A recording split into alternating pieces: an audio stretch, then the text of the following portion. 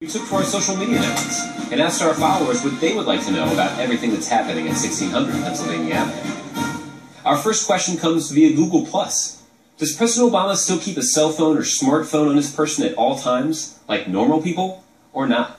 Yes, Justin, he does. He uses a smartphone, and he also uses a tablet computer. Because the president is like the rest of us, and he understands how valuable it is to have the right information handy at the right time at your fingertips. That data is available, and many people don't realize this often, because either it's government data that's been made available to the private sector to publish in apps that you can use on your phone, or it's been made available because of the policies that this administration has put forth about open data. In fact, the president recently issued an executive order that makes open machine-readable data the new default for government.